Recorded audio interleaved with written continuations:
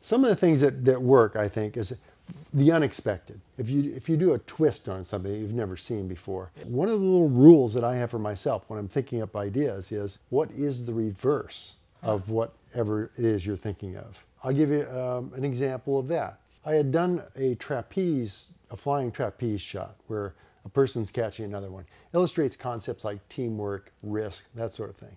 And then I thought, well, what's a twist? Maybe they're not catching him. Why would they, when it hit me, a sumo wrestler might be perfect. So I created an image. I hired a sumo wrestler, based a series of shots around that. And one of the shots is a guy on a flying trapeze about to catch a sumo wrestler.